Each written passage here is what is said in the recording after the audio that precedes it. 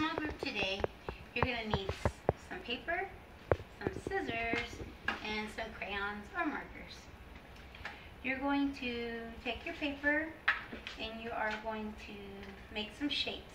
The shapes I chose today were fish because I felt like going fishing. So you can cut them out and color them, or you can just write your letter on here. I colored some of mine, and some of them I just put letters on. And then you're going to need paper clips. You're going to put a paper clip on your fish and put it on his mouth or on his tail. Then you're going to put your fish into your pond, lake, river, tank, whatever you want to call it. It's going to be my pond. I put my fish in my pond. Well, I was thinking I need a fishing pole, but it was really hot today, and I didn't have a chance to go outside to find a stick or something from the yard.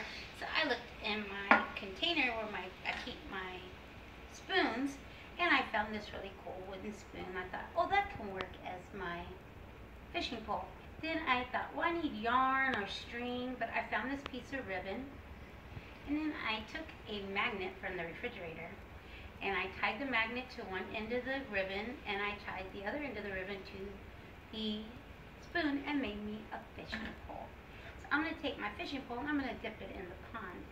And I'm going to go in and I'm going to catch, oh, I caught a fish with the letter O.